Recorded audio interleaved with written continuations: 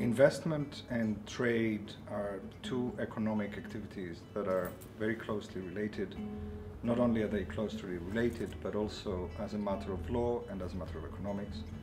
It's always difficult to draw a bright line that is always clear between what qualifies as trade and what qualifies as investment.